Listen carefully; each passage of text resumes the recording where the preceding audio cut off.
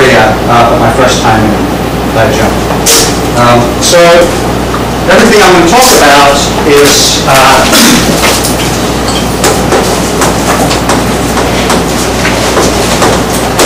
random rigidity in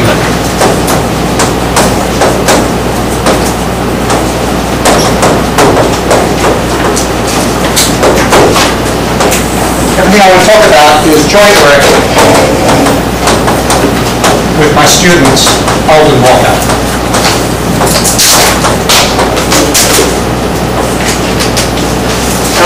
So,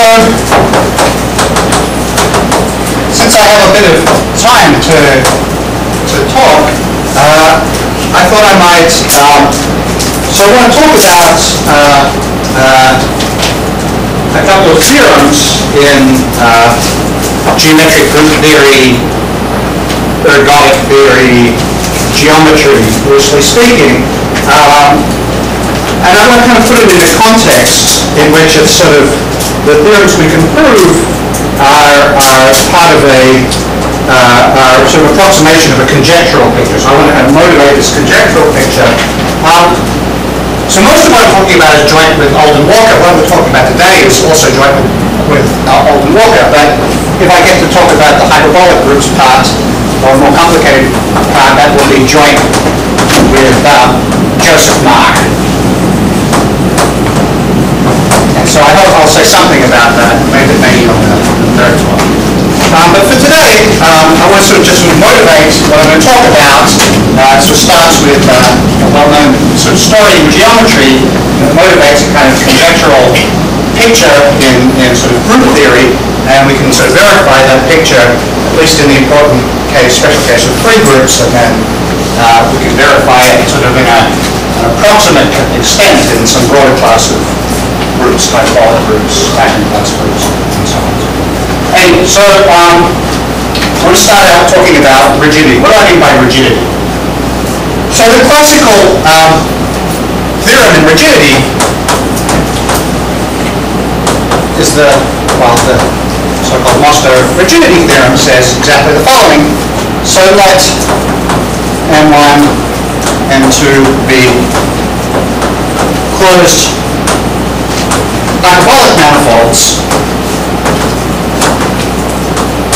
of dimension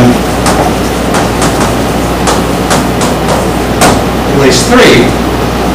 This is not the most general thing one can say, but anyway, this is sort of the starting point of the story. Closed hyperbolic manifolds of dimension at least 3. Then any homotopy equivalence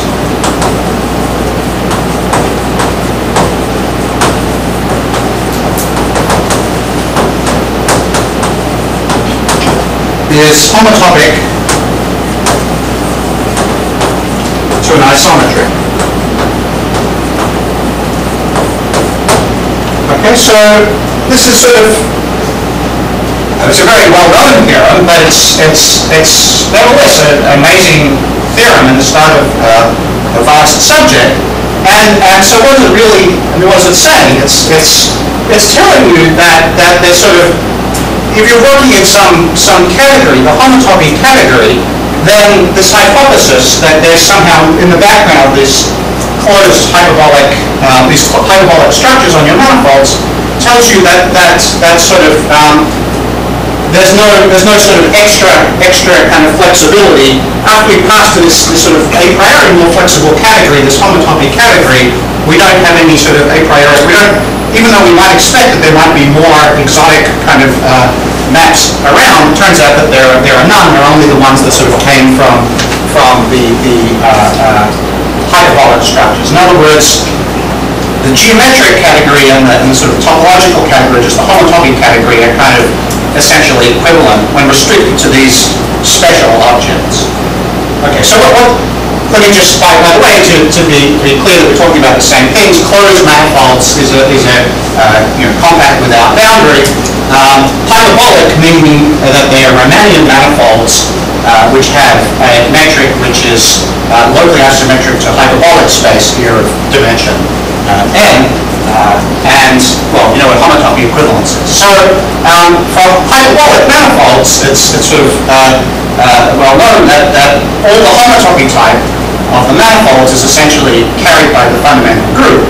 All the higher homotopy groups are trivial, and so homotopy equivalences are exactly the same thing as conjugacy classes of isomorphisms of fundamental groups. So what this is saying is, although on the face of it this is sort of a geometric or topological theorem, and of course it has that aspect to it, you could think of it as a purely group theoretic or sort of geometric group theoretic statement saying that a particular group, namely the fundamental group of a manifold, which happens to admit this structure of being a closed hyperbolic manifold of dimension at least 3, you can recover the geometry uniquely, if it exists, just from the abstract group, the abstract fundamental group. So I'll just sort of say homotopy equivalence, and this comes down.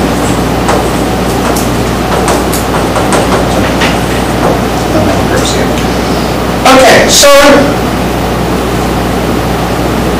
in particular, geometric features of these manifolds can be recovered from purely the algebraic object, this fundamental group. Well, it can be recovered, but that doesn't mean that it's easy to do so. So you could say that there's a fundamental problem that this raises,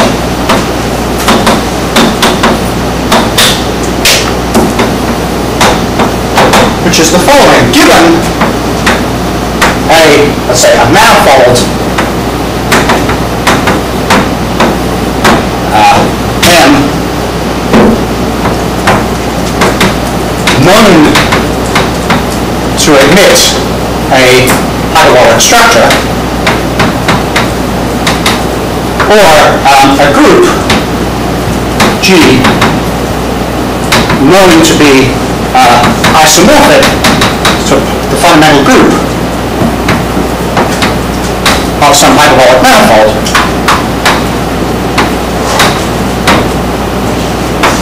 how do we see the geometry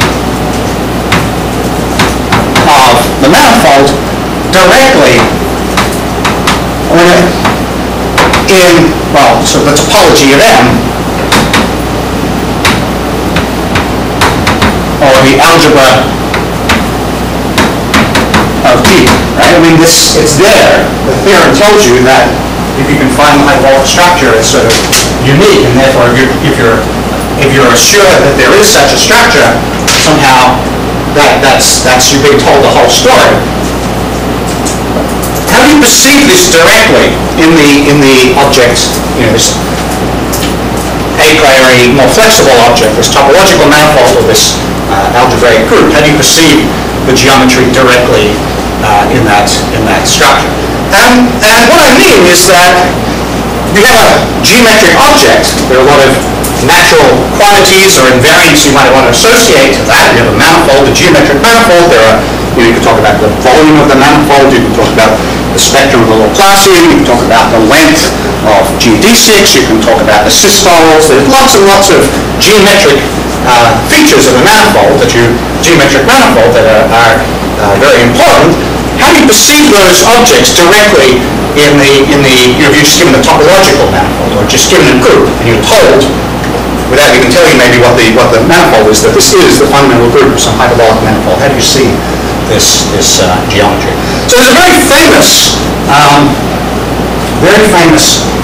key example of where this sort of has a nice answer. There's a particular very concrete and important geometric invariant which we do know exactly how to perceive directly in the topology of M with the algebra of G, and this is due to Gromov. Okay, so this is the so-called Gromov norm. So let's just say, given a topological space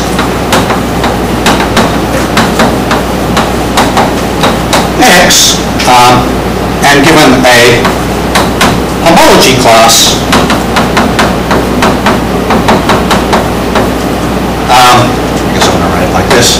Given a homology class, it's represented by a singular chain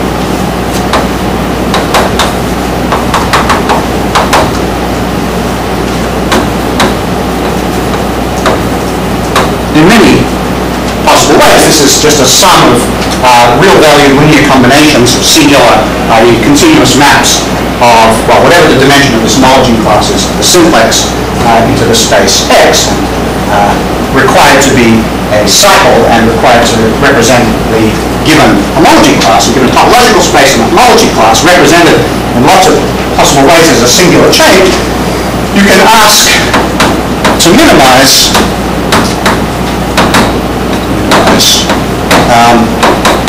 the sort of L1 norm, by which I just mean the ordinary L1 norm. So the point is, singular chain groups are vector spaces over the reals, are vector spaces, but they're not just vector spaces, they're vector spaces with a canonical basis, the basis consisting of all singular continuous maps of simplex into your space.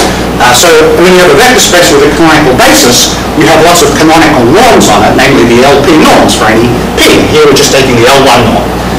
So given this L1 norm on singular chains, you can look for the singular chain which minimizes the L1 norm over all representatives of a homology class. We define the L1 norm of a homology class to be the inf. I guess I want to say, you know what I mean when I draw this. I mean the inf of the norm of the chains over all chains representing given homology class. That's terrible notation, but anyway. And so, well, of course, it doesn't have to be a topological space. You could also say, given a group, you could sort of associate to the group the space, BG, namely the or the K pi 1, the space which is homotopy type of a CW complex, which is fundamental group is isomorphic to G as an abstract discrete group, and whose higher homotopy groups are all trivial. And then you can look at, so the homology of this guy is the homology of the group. And so given a homology class in BG, one has a well-defined norm by this construction. And not so hard to show, it doesn't depend on sort of the choice of a topological space BG representing G. Such a space is unique after homotopy equivalence. And this norm is sort of manifestly homotopy invariant. So it only depends on the homotopy type of X, and so given a space X or a group G, given a homology class in X or a homology class in BG, we get a well-defined norm. Well, norm or pseudo-norm. It might possibly be zero on a non-zero class, but in any case, it's manifestly topologically invariant because all that it really sees is what you mean by a map of a continuous simplex, a continuous map of a simplex into your space. So this is a manifestly topological definition, in fact a homotopy theoretic definition, and so given a manifold, let's say closed for convenience, let's say oriented dimension n, there's a canonical class, which is the fundamental class. It's in the image of the integral homology classes, but it's sort of just the fundamental class of the manifold. So this is canonical, so-called fundamental class of the manifold. And so you can define the Gromov norm, let's put it in quotes, of M is just equal to this L1, well, pseudo-norm of the fundamental class. If N is not oriented, one could do one of two things. You could look at homology with twisted coefficients, a perfectly valid place in which to look at norms, or you could pass to a double cover and compute the norm there and divide by 2. So, theorem, Gromov, and in fact this is sort of a key step in Gromov's proof of Mostov's theorem. Actually, we use this to give a new and sort of, I guess, infinitely preferable proof of Mostov rigidity theorem. Since that for M hyperbolic,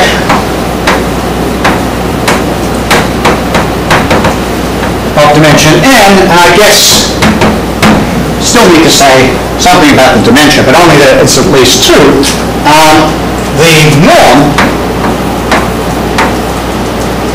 this fundamental class, is equal to the volume times a constant, depending only on the dimension n. Well, that might be uninteresting, except that this constant is non-zero.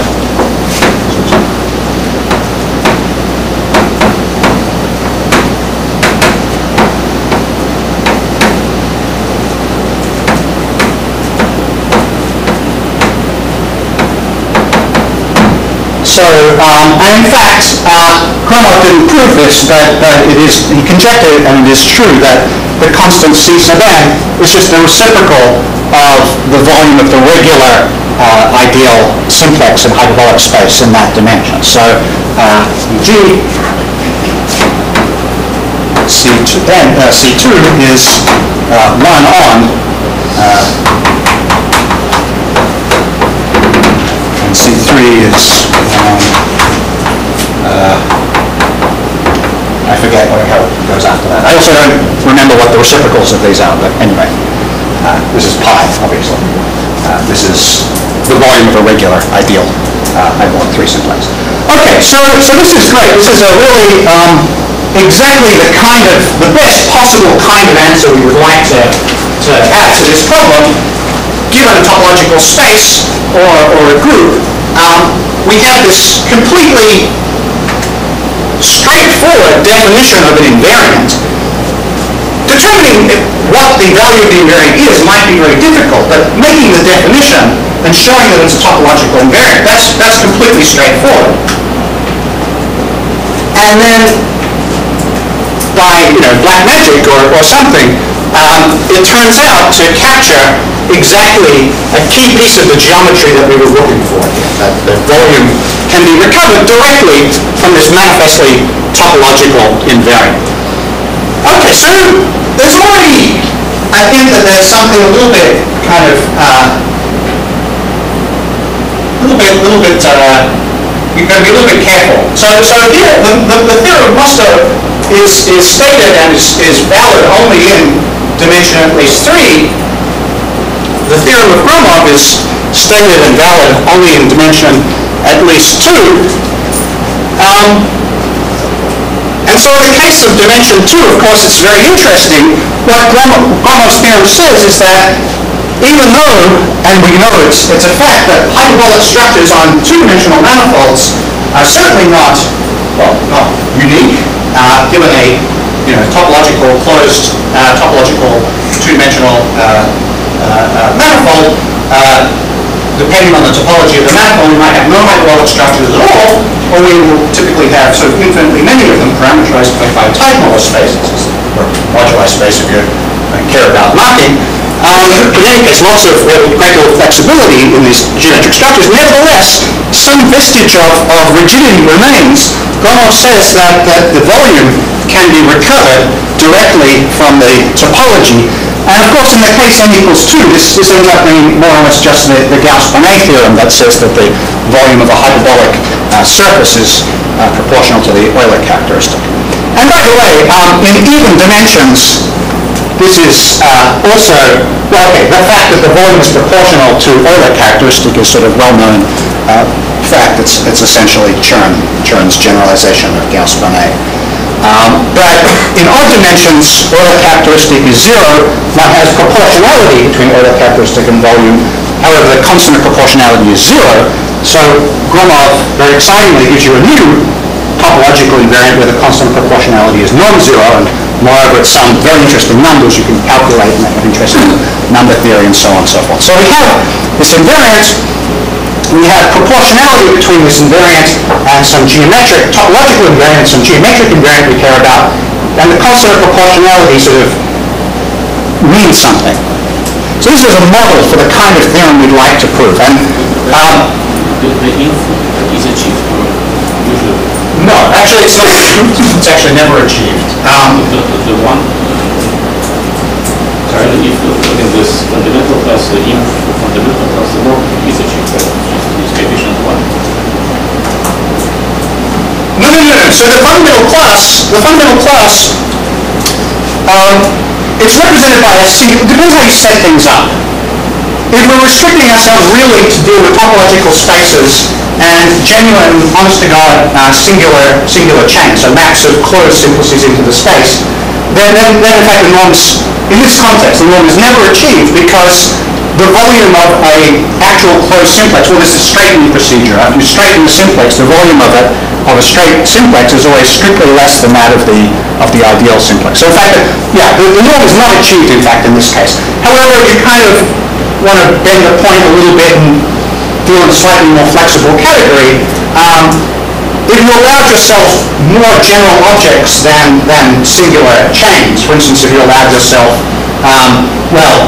measurable chains and sort of infinite simplices, but with sort of somehow controlled geometry, you can set it up so that these things can be achieved. And actually, there's a very nice sort of stronger statement of rigidity in that context, which says that in dimension 3 and higher, not only is there this proportionality, but if you take a sequence of chains converging to the optimum, and then sort of look at kind of representatives by straightening them, in fact they converge to the equidistributed sort of chain. So there's sort of more rigidity there than is even manifest in this theorem, that if you kind of bend the point and allow yourself to sort of work in suitable completions, the infimum is achieved uniquely. Yeah. There's kind of a version of, there's sort of a context in which there's some kind of rigidity of this kind. I might have time to talk about it in this lectures, but we might get back to that later. Does the coefficient matter, real or rational? No. I mean, you're always taking an infimum. So by the way, the condition of, okay, so you have to be a little bit careful. Here, alpha is a real valued chain, homology class. You need the cycle, you need it to be in the image of the rational homology. So for instance, if alpha was a rational class, meaning really just that it has rational periods over cycles, then if you look at real valued chains that represent it, the condition of being a cycle and the condition of having particular values on particular pairing in an appropriate way with cohomology, that condition is, those are a finite collection of rational linear conditions. So if you have a real valued cycle, you can approximate it by a rational valued cycle in the same homology class, and approximate it arbitrarily well in the L1 sense. So in that case, if alpha is a rational homology class, then you can approximate everything by rational chains, and so you can allow yourself rational cycles. But if you allow yourself only integral cycles, then you can't necessarily do this approximation. I mean, that's a sort of a whole different story. Yeah. Okay, so great. So question. So can one do the same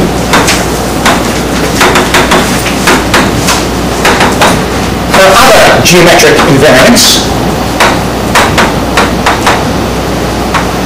Well, we don't know what the same means, but let's ask a much more concrete question. Let's say, can the lengths of the closed GD6 M and hyperbolic be recovered, and let's be even more ambitious, not just from some topological invariant. I mean, in some abstract logical sense, they can be topological invariant, being, the manifold. But can they be recovered sort of in a kind of, in a sort of precisive sense like this, from, I'll just say from homological, and I'll even put in brackets bounded and homological invariants of M, by which I mean the kinds of L1, L infinity invariants of homology defined, in an analogous way. So the question is, so we can recover the fundamental class of a manifold.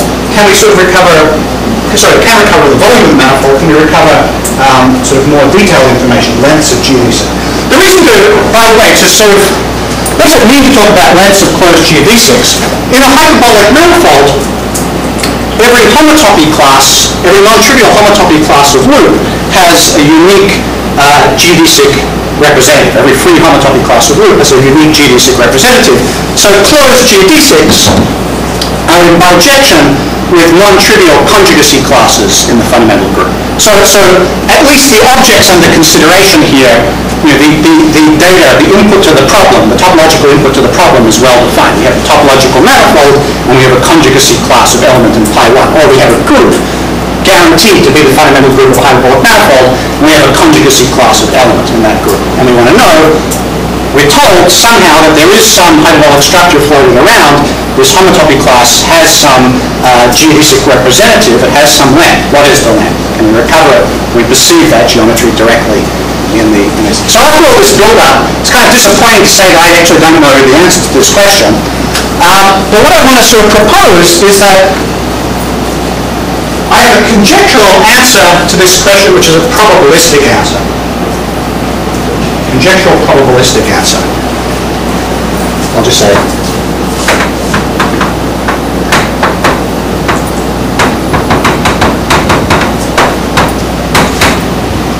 So what I mean by that is that if I take a random geodesic of some length, and then I look at the conjugacy class in the fundamental group, and I look at that just as an element in a group, abstract group, I should be able to recover the length of the geodesic up to any tolerance that we specify in advance. So it's a probabilistic and a approximate answer. So I should be able to recover the length up to a smaller an error as I like, and I should only be able to do this almost all the time. Some elements are just going to be a bit weird, but most elements of which happen to be represented by loops of length n, I should be able to directly tell you what the length is just by looking at them algebraically. Conjectural, because I don't know how to prove this yet, but we can prove an analogous statement with a theorem for now in the world of group theory for a simple but important class of groups, namely for free groups. So we're going to prove a theorem for free groups. We're going to conjecture a theorem for hyperbolic groups or hyperbolic manifolds, and we have certain kind of evidence for this conjecture for hyperbolic manifolds. If you're kind of flexible about what you mean by approximate, if you say, well, I don't want to know the exact length, but I want to know the length up to a fixed order of magnitude. So I just want to say up to a ratio of 100, right? Then it's a theorem. Then we can say, in fact, we can recover the length up to a bounded multiplicative constant, sort of probabilistically in a hyperbolic group or a hyperbolic manifold. And the nice thing about it is that the answer is going to depend, in the end, on bounded homological, on this sort of homological invariance, sort of bounded cohomology, L1 homology, and there's going to be a constant of proportionality, and the constant is going to depend only on, well, in the case of manifolds, only on the dimension of the manifold. In the case of groups, on some setup, on some natural invariant associated to a presentation of a group. Okay. So, to state the conjectural answer and the theorem in the case of free groups, I need to now take a detour and discuss so the main sort of group theoretic context I want to be talking about for the rest of these lectures, namely the topic of stable commutator length. Let me go back over there. So, is there something special I'm supposed to do with this? Just treat like an arista? Nothing? All right. Not to blow my nose.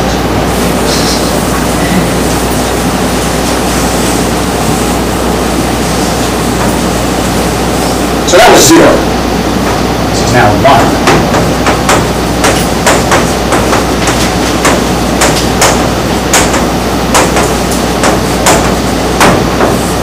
So the subject in which one talks about things like Gromov invariance and so on, is often called the subject of bounded cohomology. And I think this reflects the fact that everyone likes, functionals and Banach spaces and all this kind of thing more than they like, maps of triangles into topological spaces. On the homological side, everything is maps of triangles, and it's really on the homological side that I want to really discuss what's going on. So I'm always going to be talking about triangles. So I'm always going to be homological. Okay, so this is now just an abstract discussion we can have. It's a topic in geometric group theory. So let's let G be a group, and let's let this denote the commutator subgroup.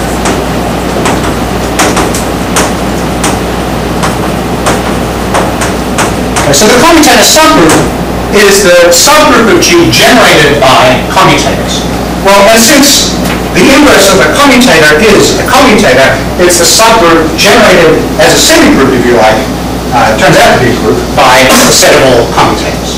Okay, so on the other hand, it's not, as some undergraduates think, the group consisting of commutators, because there are elements in the commutator subgroup which are not themselves commutators but are products of commutators. So if you have an element, commutator subgroup, the commutator length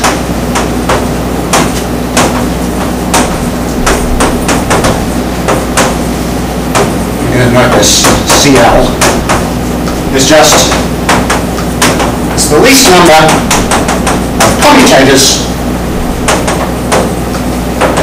in G whose product is little g. By the way, a commutator,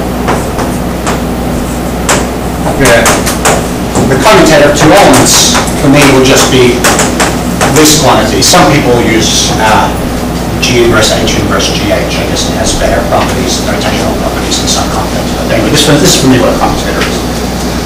Least number of commutators in G whose product is little g. And the stable commutator length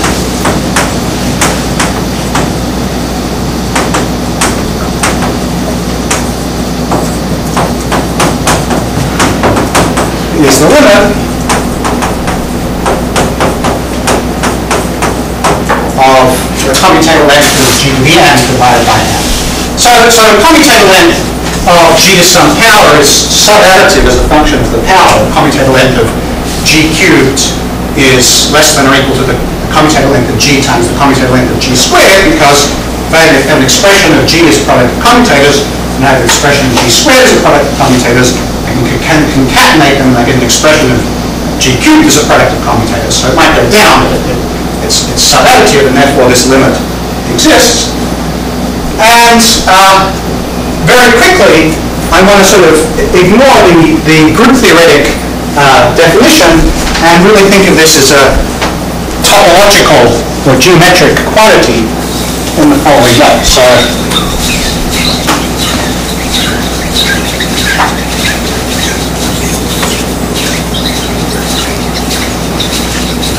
space.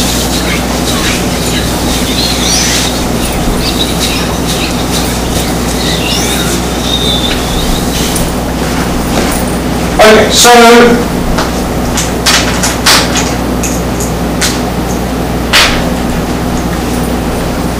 we have a space. So for me, a group is always going to be the fundamental group of some space. And I'm never really going to care about what the space is.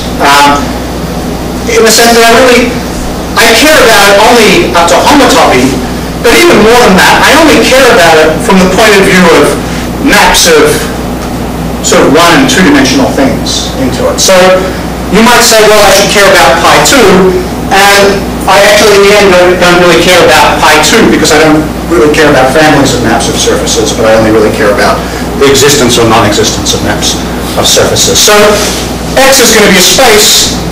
All I know about it is that its fundamental group is going to be G, and that's really all I'm going to care about. If you like, if you really want a concrete space, you could let X be a KG1, I mean a BG, right? You could let all the high homotopy groups be trivial if you want.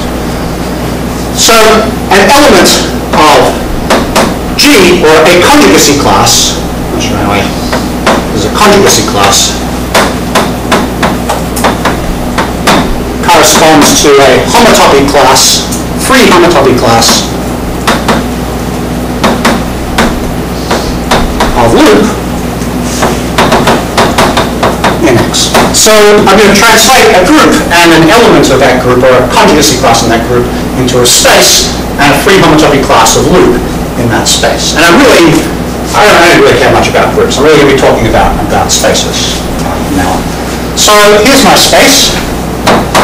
Here's my very naughty. I'm going to draw gamma of S1 as a loop in X rather than as a map from a circle to X, but you know what I mean. Okay, so the commutator length turns out to be the least genus of a surface mapping to X in such a way that its boundary represents gamma. And the reason for this is that if we look at a surface with one boundary component, oriented compact surface with one boundary component, then, up to me having labeled things wrong, the boundary is the product of commutators in a free generating set for the fundamental group of this surface. So the fundamental group of this compact-oriented surface is free. You can see that because it's a surface with a puncture, so it retracts down to a graph. So its fundamental group is free. It's free on these generators here, these alpha beta curves, and this boundary curve is the product of the commutators. So if you have any representation of a loop in the fundamental group here, on the fundamental group here as a product of commutators, well, you can just say the generators to say if I have this loop here is, so suppose G can be expressed as a product A1, B1, A2, B2, I can just send alpha 1 to A1, beta 1 to B1, alpha 2 to A2, beta 2 to B2, and then there's no obstruction to extending this map over, this sort of, well, there is no two-skeleton, homotopically speaking, so I have a map on this surface. I map it across, and it's going to take the boundary to the homotopy class, the free homotopy class of gamma. So if I can express an element as a product of at most G commutators, then I can find a surface of genus at most G mapping to my space such a way that the boundary, it represents my loop. Conversely, if I have a map of the surface to the space whose boundary represents my loop, that gives me an expression for the corresponding element of the fundamental group as a product of commutators. Okay, so the moral of the story is that the commutator length of G is the least genus of a surface S mapping to X in such a way that the boundary represents gamma. Okay. The map of the boundary to X represents the free homotopy class of gamma. Okay. What about stable commutator length? So let's take this just as a lemma. The proof is not difficult. So I'm going to call a surface, a map of a surface admissible if it has the following kind of structure. So I've got my surface S. This is going to be compact oriented surface, possibly with boundary, almost certainly with boundary. It's going to map to X by some map F. I've also got a circle mapping to X by gamma. So I want this diagram here to commute. I want this surface to map to X with the boundary factoring through this circle. And in this context, I define n of S to be the number such that n of S times the fundamental class of S1 is the image of the fundamental class of the boundary. Okay, so I have a compact-oriented surface. Compact and oriented as a fundamental class. Its boundary is a one-manifold. It's a compact-oriented one-manifold. Its boundary is a fundamental class. This is a union of circles. But it might be 7 circles, it might be 39 circles, it might be 0 circles. Anyway, it has a union of circles. And so this is oriented circles. This has a fundamental class. This is a map from one manifold to another one manifold. It takes the homology class here to some homology class here. The homology of a circle in dimension 1 is Z, so whatever it takes it to is going to be a multiple of the fundamental class here. Let that multiple be n of S. Okay? So I'm going to define, so here's just some notation, chi minus of a connected surface is going to be the minimum of the Euler characteristic on 0. So this is only relevant if the surface is a disk or a sphere. My surface is always going to be oriented. So if it's a disk or a sphere, the Euler characteristic is 1 or 2, but the Euler characteristic superscript minus is going to be 0. Otherwise, this is just the ordinary Euler characteristic. And in general, Euler characteristic of a surface is the sum over the components of this Euler characteristic minus. So you look at each component. If it's a sphere or a disk, you ignore it. And all the other components, you add up their Euler characteristic, and that's chi minus. This is just definition here. I haven't stated the lemma yet. The lemma is that the stable commutator length of G is the infimum over all these maps of admissible surfaces of minus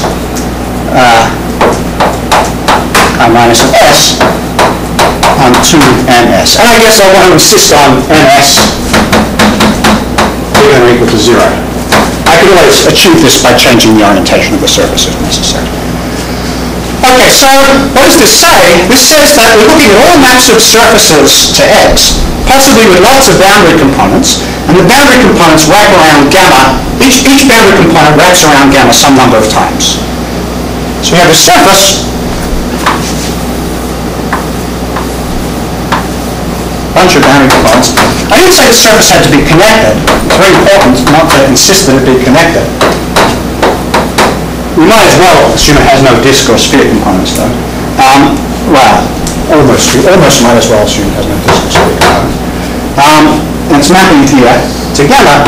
And so each of these guys is going to wrap some number of times around gamma. So this might wrap 7 times, might wrap 2 times, right? Might wrap -4 times. This might wrap, a lot of times. And then the total degree, so n in this case is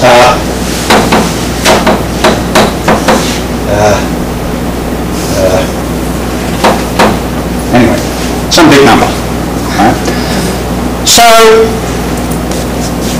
anyway, I hope that the meaning of this lemma is clear. It just says that the stable commutator length can be deduced by looking at, so commutator length is deduced by looking at maps with one boundary component to X, and the boundary component has to wrap once around gamma. Here we're looking at surfaces with possibly lots of boundary components. The components can wrap any given number of times, and you look at the algebraic sum of the number of times that it wraps around gamma, and instead of counting the complexity of the surface by genus, you count the complexity of the surface by minus Euler characteristic prime divided by twice the degree. And the reason for this is that, well, Euler characteristic, when you're looking at stable commutator length, you're sort of saying, instead of looking at the loop, look at the powers of the loop, right? The square of the element is like the powers of the loop, the cube is like the third power, and so on. So you're looking at taking finite covers of this loop, and if you take a finite cover of a surface, the genus is not multiplicative on the finite covers, but the Euler characteristic is multiplicative, and minus Euler characteristic on 2 is approximately the genus. So for big genus, this is, morally speaking, the same thing. Anyway, so this is just a lemma. If you like, you can take this as a definition. This is a better definition anyway. Let this be the definition of stable commutator length. Who cares about commutators and groups? This is the best definition. All right. A nice thing about this, and something we'll make use of a little bit later, is that we can define stable commutator length of formal sums of elements. It sort of suggests if the domain is a surface with multiple boundary components, why can't the range also have multiple components? Okay. So this is a perfectly straightforward thing to do. You can take a formal sum of elements in a group. This is just a formal sum. it's just notation, doesn't really mean anything. It's a formal sum of elements, but we want the product, so we want the product of these guys to be homologically trivial. So a formal sum of elements representing 0 in group homology, if you like. Okay? So this thing here, to this corresponds a map of a collection of circles into X. So one circle for each GI. So corresponding to a formal sum of conjugacy classes, we have a map of a one manifold into X. Okay? Now possibly with multiple boundary components. And then we could just define the stable commutator length of this formal sum in exactly the same way as the inf over all admissible surfaces, where now you have to be a little bit careful.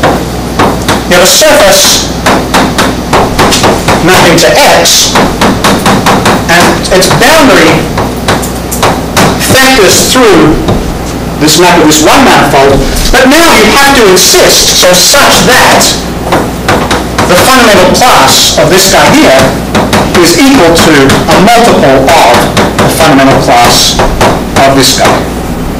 So this guy, the homology is now bigger than one-dimensional in general, so the image of this fundamental class may not be a multiple of the fundamental class here. So we just insist, we only pay attention to maps such that the boundary wraps the same number of times algebraically around each circle. Okay, that's all this means. That number of times is this n. And we just define, okay, so define slash lemma, and in what sense is this a lemma? Well, if you really want to, you can give a completely algebraic definition of commutator length of a formal sum and commutator length of stable commutator of a formal sum, in which case it's a lemma. Let me just give the definition here, loaded in this little box, because that's how much I don't really care about it. So the commutator length of a formal sum is just, you look at all,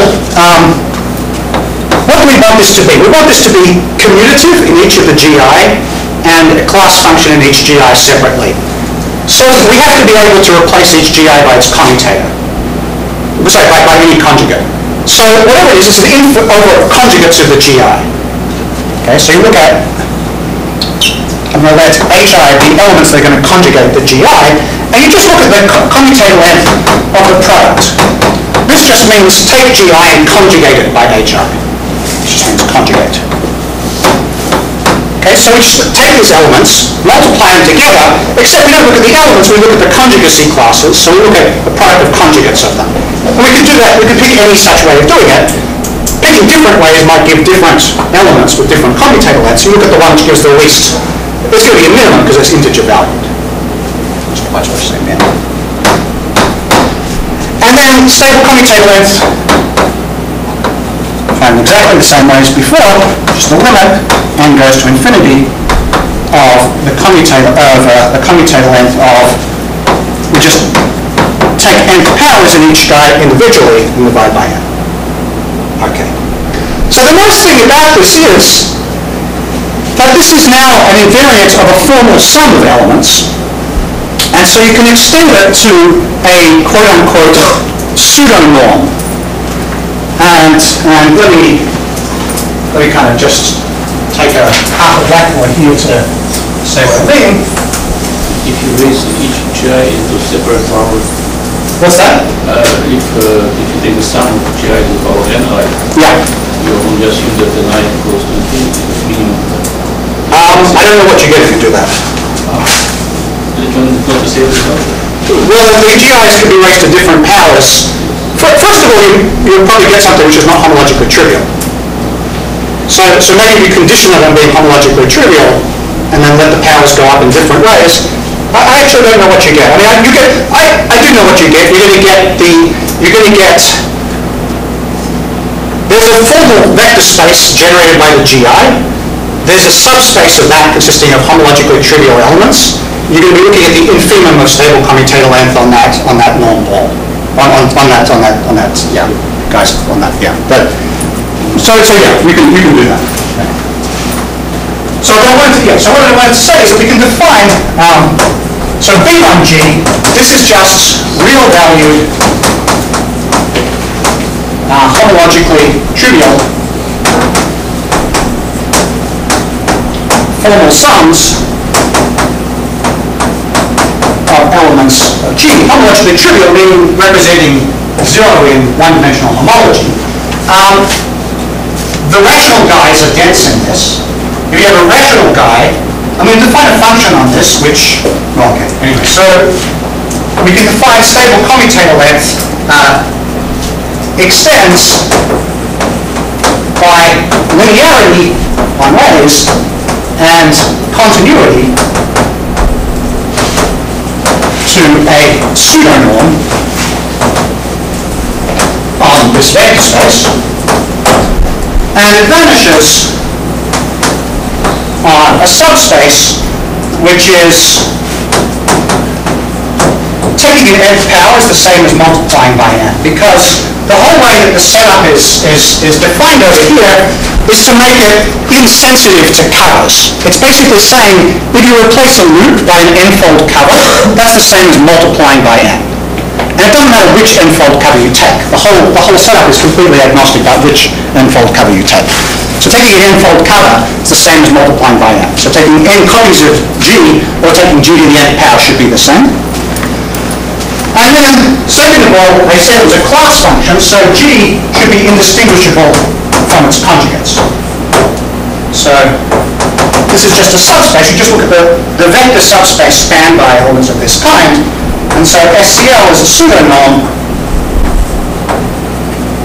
on the quotient called B1H, by which I just mean B1 modulo this subspace. This is just a topological vector space, and SCL is a pseudonorm on it. Pseudonorm because it might be 0 on some non-zero elements. But if you really care about that, then following the theorem, which is just, it's just a sort of little observation that's kind of nice in this language, they took Koji and I to observe this, that if G is hyperbolic,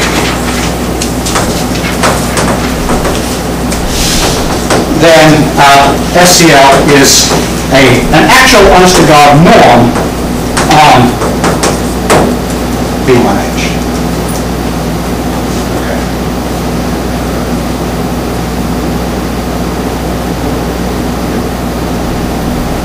Okay, so you have a normed vector space here. You have a vector space with a norm on it. By the way, there's sort of a direct way to see this normed vector space. It's kind of an interesting construction. And this construction was actually discovered by my student Dong Ping Zhuang. So he noticed it had a nice geometric construction of this normed vector space. So what you do, I only mentioned this, it's quite a nice construction, so let me just sort of say what it is. So you look at a group, G, and you look at S, the set of all commutators.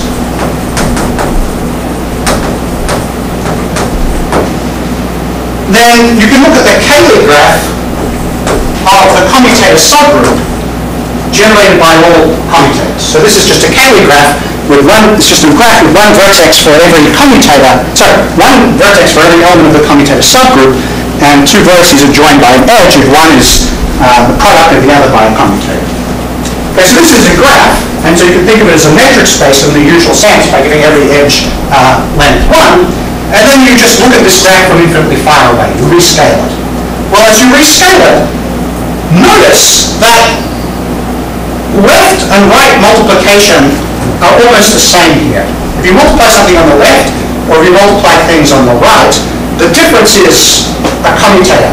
The commutators all have length 1 here. So that says that this group, when it acts on itself, it's almost, the left multiplication and the right multiplication are almost the same. And if you rescale the metric infinitely far away, then multiplication becomes exactly commutative, right? Because the difference between left and right gets scaled away to 0. So in the limit, you get a nice abelian group, actually. You rescale this, so rescale, you get an abelian group. And it was a metric space, so you actually get a normed abelian group. and it has a big fat piece of it, which is a normed vector space, and that normed vector space is basically this top vector space. That's kind of a nice way to see this directly without kind of waffling on about surfaces and commutators and all that sort of stuff. Anyway, it's kind of nice. You can do this with other things, other kind of laws than just commutators. You get interesting ones here. Anyway, so that's commutator length, stable commutator length definitions. Finally, I have a chance to state the theorem and the conjectures, and next two talks I'll try to give complete self-contained proofs.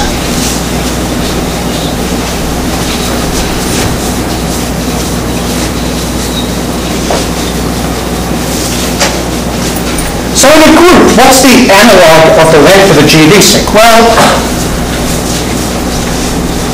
the length of a geodesic requires us to choose a metric. And choosing a metric is a little bit like choosing a generating set for the group. So if we have a group and we have a choice of generating set for the group, then the word length of an element is a little bit like the length of the geodesic representative. So the first theorem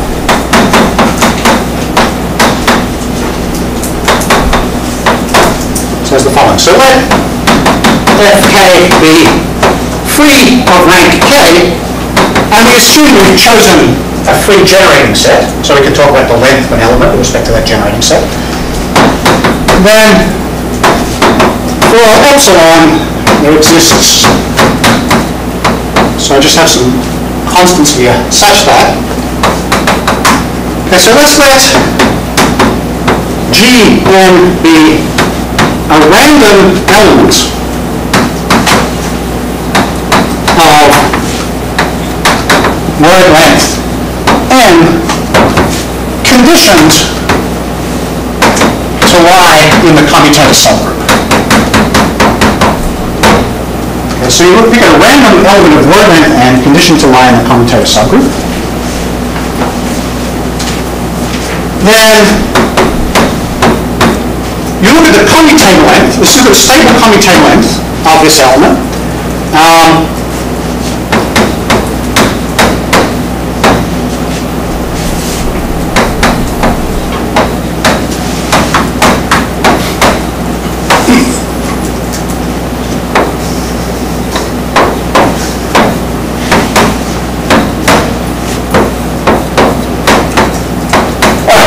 Let me pass this.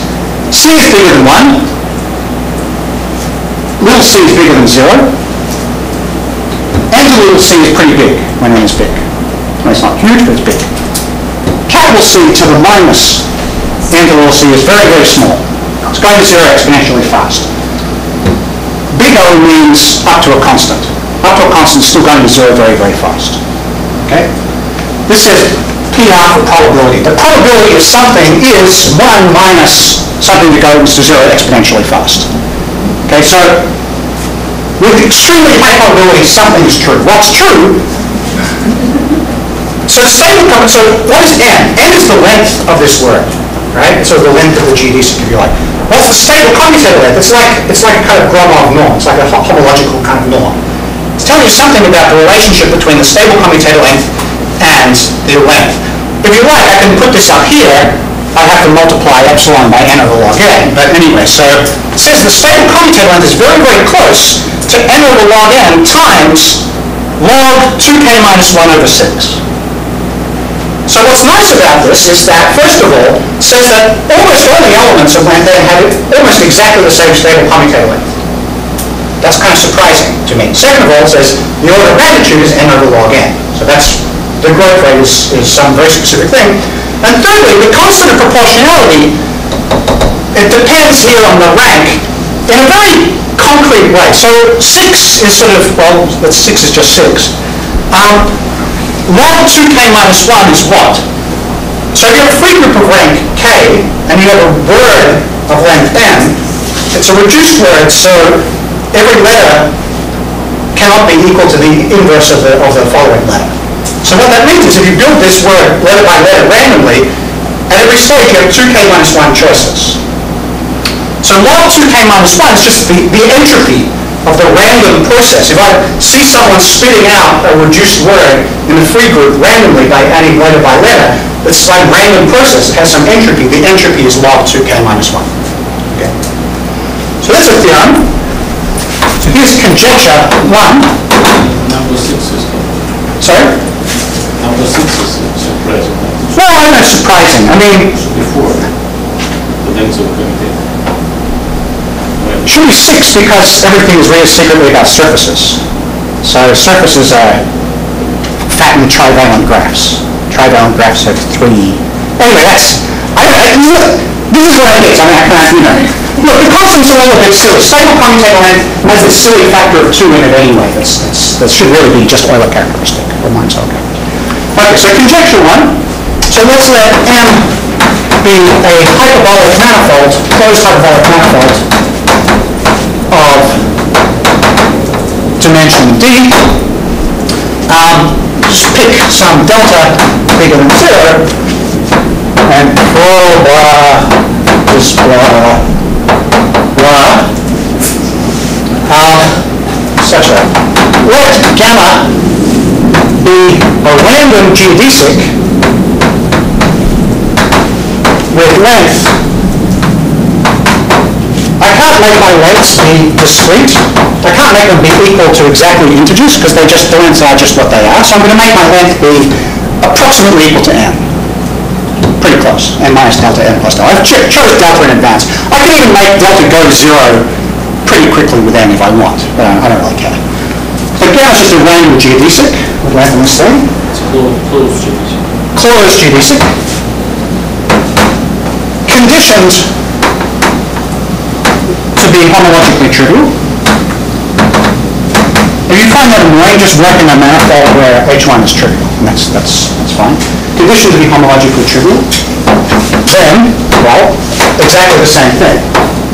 So gamma, I'm going to say stable commutator length of gamma, meaning stable commutator length of the conjugacy class in the fundamental group corresponding log 2k minus 1, I have d minus 1, which is the entropy of the volume entropy of hyperbolic D space. Right? And conjecture 2, that G be a hyperbolic group, S a generating set, let lambda be such that the number of elements of length n is approximately lambda to the n. So it turns out that there is in fact a constant lambda such that there are lambda to the n elements of length n in hyperbolic groups. It's the theorem of Kerr-Meyer.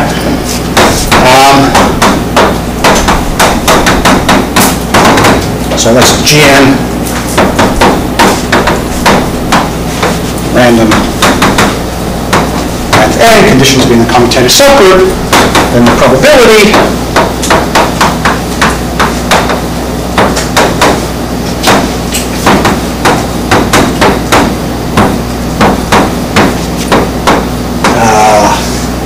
sign there.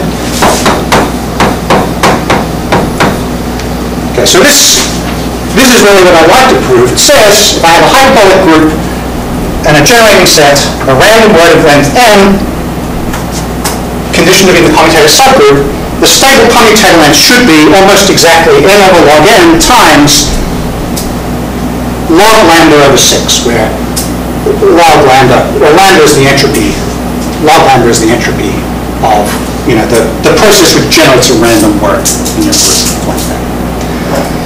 Okay, so theorem is true for the free group. I should have said n has to be even because otherwise there are no homologically trivial words of length n. But anyway, so this is always the length you have to adjust so that there are possibly elements, homologically trivial elements on it.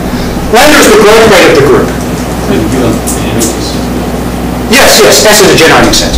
Given a generating set, given any generating set, let the growth rate of the group with respect to that generating set be lambda.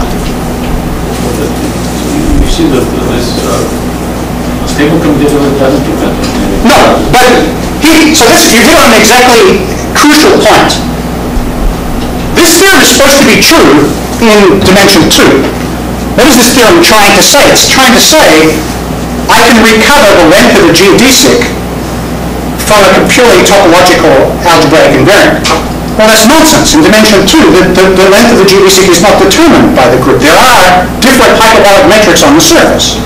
So what is it actually saying? It's saying I have to choose the metric in order to understand what I meant by a random geodesic of some length.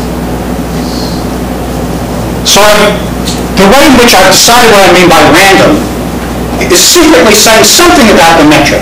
It's not saying everything about the metric, it's saying something about the metric. So think of the following analogy.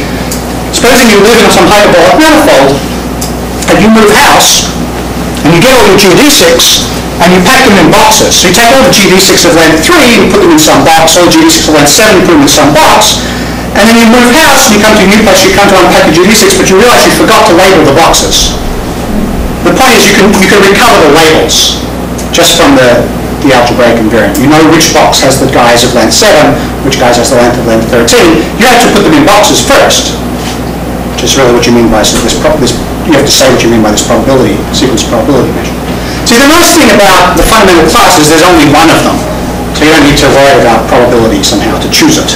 You choose the same one every time. But a random geodesic, you have to say what you mean by random, and there's no way around that. So there's different ways of deciding what you mean by random. This is somehow the metric's a natural way to do it. But it's telling you something quite, telling you something strong in addition to this. Anyway, so Wednesday I'm going to try to give a complete proof of this theorem. And actually, what I think is very nice, here in the proof is that we end up actually constructing what is more or less the extremal surface. We actually end up constructing we don't end up computing not just the stable commutator length, but actually constructing what is more or less the best surface that abounds. And that surface itself has some very nice sort of features. It's basically a random graph of a certain kind, a random trivalent graph of a certain kind. And so I think it would be very interesting to sort of study the properties of these sort of quote-unquote extremal surfaces. And then I can talk about, so these theorems, these conjectures here are theorems if instead of asking these things to be equal up to epsilon, you just say they're equal up to some constant, up to some multiplicative constant. So you still have this thing, the feature that the commutator length, stable commutator length grows like n over log n, but the upper and lower bounds, for the constants, but we don't know that they're the same. Okay. So yeah, that's it for today, I think. Well, I've gone way over time.